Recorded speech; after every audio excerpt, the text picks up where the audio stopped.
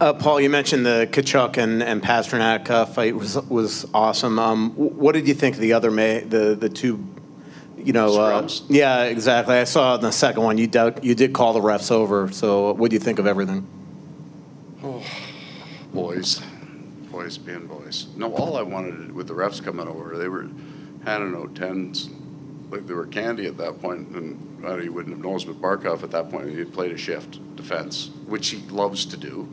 I'm not really excited about it. Just if you're going to start throwing everybody, can you throw a few forwards out? Leave me a couple of defensemen, that's all. Look at it. It's just a game, and these guys play hard and they care about their teammates. The energy gets up and everybody, well, that was good. If you paid money to come to the rink tonight, you had a hell of a night.